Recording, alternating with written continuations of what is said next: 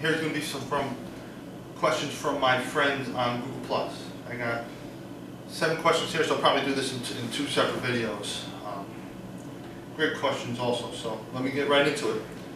So Mr. Me1229 asks me, say you're doing an exercise, for example push-ups. How much intensity should the exercise have?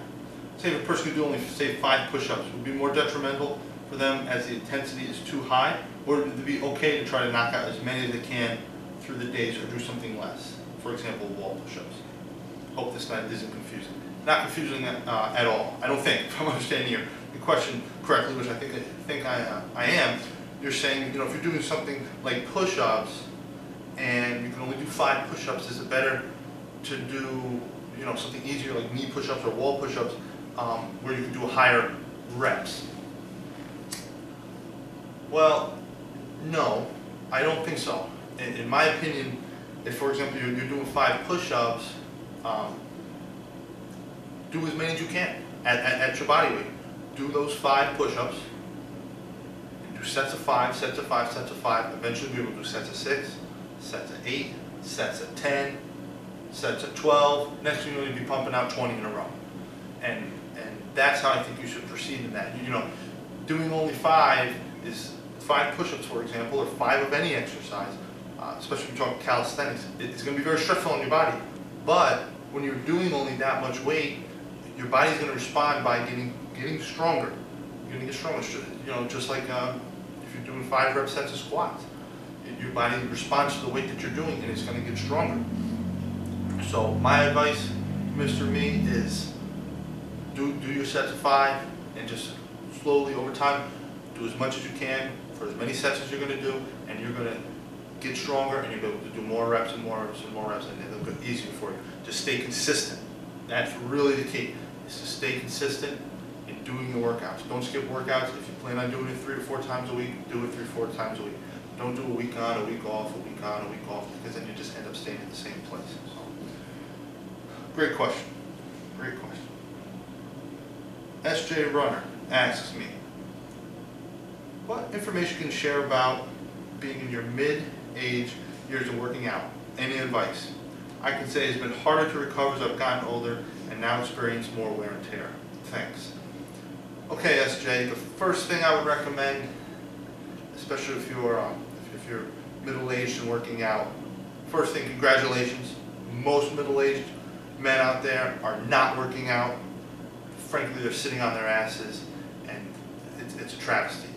Your body, you should always be exercising your body. That's how you stay young, that's how you stay fit, that's how you stay healthy, and that's how you have a high quality of life, even into your later years. So you always want to stay active, you always want to stay working out, you always want to stay strong. Exercise is a great way to do it.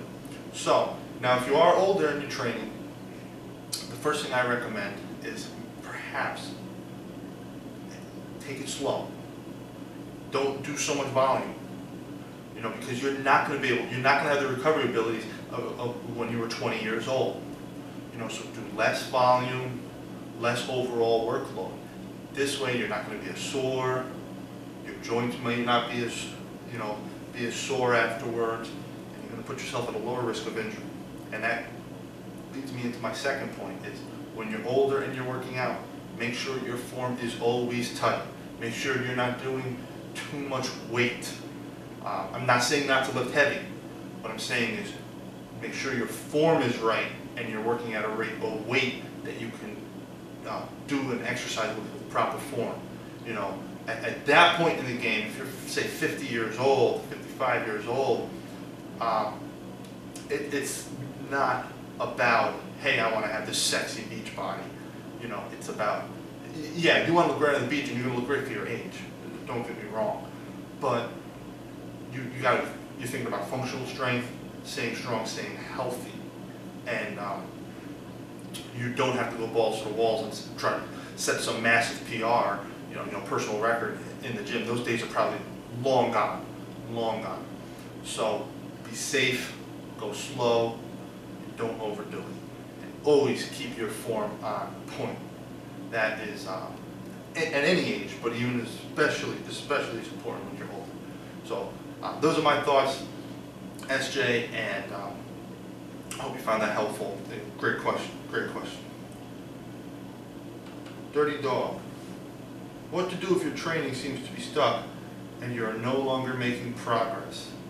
Yeah, this happens all the time, especially when you're an intermediate to advanced lifter. You know, you start lifting, and you know, if you're a beginner, and you can put 5-10 pounds on the bar every time you go into the gym, and it feels great. But once after a while, when you've been lifting for a while, and your weights really get up there, and you know, it starts to get tougher to progress. And you know, there's two different progression schemes typically. There's linear progression, where you're just literally ramping up the weight, and then there's linear periodization, which is a little bit more complicated. It goes with different reps and set schemes over time in order to increase your weight and make progress. And most, you know, when you get into advanced lifters who've been lifting a long time, they stick to linear periodization.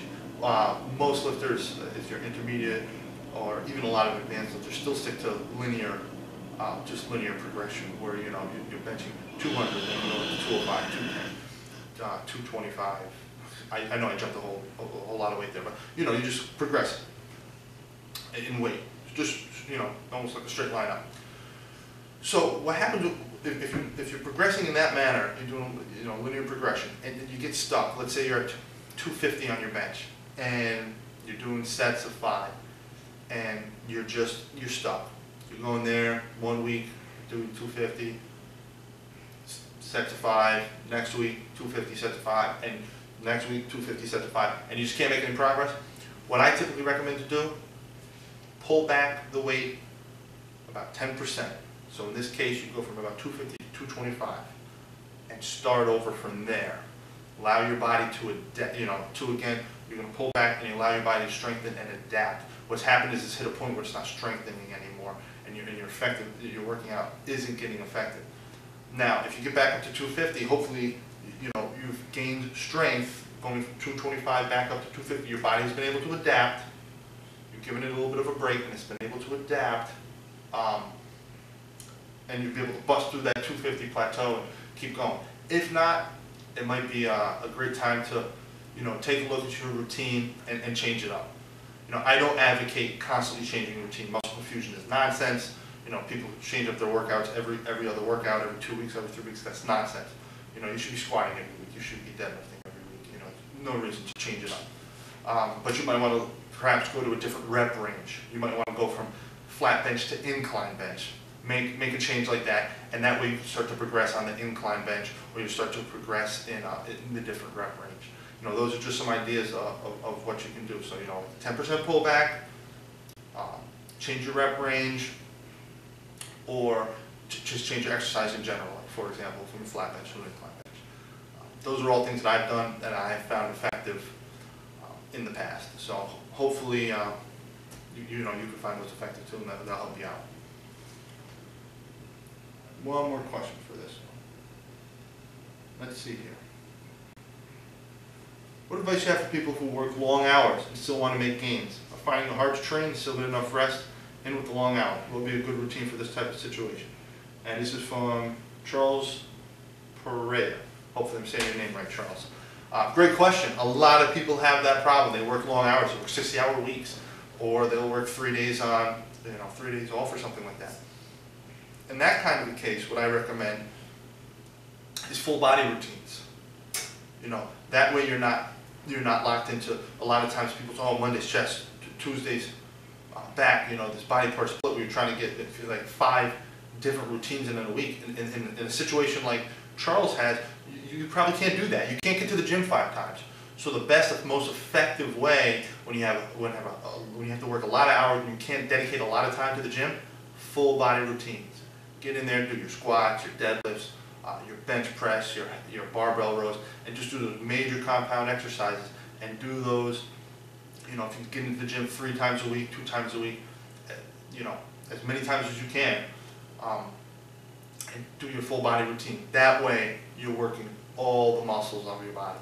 And if you're able to get in there 3 times a week, maybe you have a little extra time while you're in the gym, an extra 15, 20 minutes, you know, then that's where you're working some extra abs, working some extra, maybe arms, if your arms are a lagging body part, you can do some extra biceps or triceps work, or maybe an extra shoulder work, a little extra shoulder work, or rear delt work, you can do some face pulls or something like that, and work that in there in an alternating schedule when you are able to get in there. But yeah, full body routine will allow you to hit the most muscles as often as you're possible with your work schedule. I definitely would not suggest a body part split, and the only other routine I might even think might work, depending on how many days you can get in there, would be something like an upper-lower split. That might work too. Upper body one day, if you can't get in for 2 more days, lower body, then you can't get in for another day, upper body, something like that. But full body is probably going to be the best routine for somebody who has very limited time to get into the gym. So guys, thank you very, very much for those questions. I hope you found the answers helpful. I'm going to address the rest of my questions I have here in part 3 of this video Q&A series. And thanks again, guys. If you find everything helpful, please do subscribe to the channel. Please do click like. And I'll talk to you again real soon. A couple more questions coming up.